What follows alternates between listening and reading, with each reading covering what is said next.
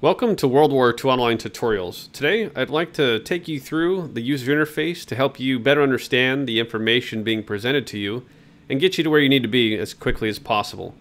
So after you load the game, you're going to be presented with this welcome screen. And at the upper right, it's going to discuss player population for the Allied forces and the Axis. In this case, the Allied forces are requesting reinforcements and the Germans are overpopulated. Consider joining the Allies to better balance the game in this scenario. Off to the left, you'll see Message of the Day. We update this routinely. You should check it each time. Below that will be the Poll of the Day. Help us with your feedback and select the relevant answer and click OK. As I mentioned earlier, the Allied forces, which consist of the British, French, and American forces, as shown on the left here, are currently underpopulated and request reinforcements. The Germans in this scenario are overpopulated. I have a side lock on there because I clicked there earlier just to show you what this would look like. This is one of our ways to prevent rapid switching, which is something we don't really like to promote. To join one of these personas, which is either Army, Navy, or Air Force, you can either double click or come down here at the bottom right and click. In this case, I'm just going to double click, which is much easier. Now you're being presented with all the player missions that are the top missions for the side. You'll notice they're both green as well as red. Green indicates that they're defensive missions, and red indicates that they're attack missions. The leader is presented on the left. The originating town is here under origin, and the target is where you're trying to go. The activity bar indicates how populated it is, which obviously Gray Man's mission here at the top is the most populated. If your squad was online, it would present an icon like this. You can join one of your squad mates there. And then MS stands for mobile spawn. This check mark indicates an active mobile spawn in this mission.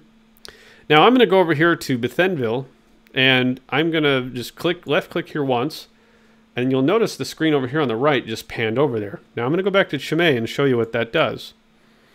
This makes it very easy to navigate the interface. You can also, on this side, on the right, use your mouse wheel to zoom out and to zoom in. Zoom out and left click and hold, and then you can also move your mouse around to navigate as well. You can also go out substantially further.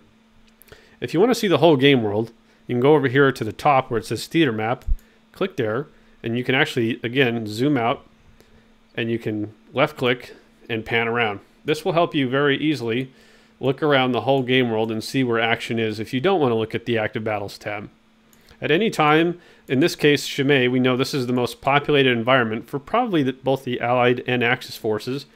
You can right click, join garrison or brigade, and in this case click over here and join the Chimay Army Garrison. This shows all the available missions in Chimay. It's a very busy place. If you want to go back to the active battles tab, you'll notice you can't click up here. You go to the bottom right and go to change brigade. You're now back to the active battles tab, which shows the global most populated and important missions for your side. Okay, so I'm going to go ahead and double click the top mission again. You'll notice that you're in the ready room. The ready room is where you select what type of unit you'd like to spawn. You can double click any infantry. If you want to switch, you just hit cancel.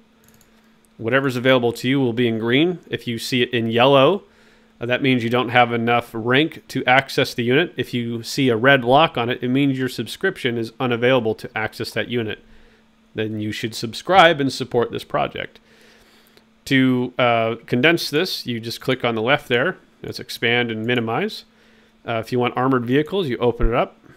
If you want AAA, which is anti-aircraft or anti-tank guns, open it or close it. And then, of course, your trucks and haulers. Okay. So we're going to go ahead and select a rifleman. You can either click there and click select weapon. You can even just click it once and then hit enter world. Or I always like to just double click it to reserve the weapon. Then at the bottom right, you can just hit enter world.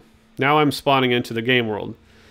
When you're ready to despawn, you just hit escape at the upper left of your keyboard. You're going to have to wait for a second. This prevents people, rapidly despawning. As soon as this becomes green, we just click OK. You'll despawn, and you'll end up back at the after action report.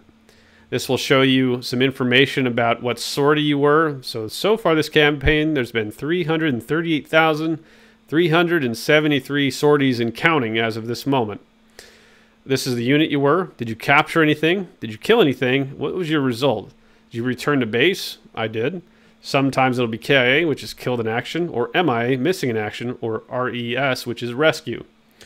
Information about your sortie can also be found here. Like, did I, what were my points? What did I score? Who did I kill? Who were the guys that killed me? Who were the enemy player names? And go back to briefing. This shows you who's on your mission list, which is nice, as well as your leader. Sometimes he'll have orders right here.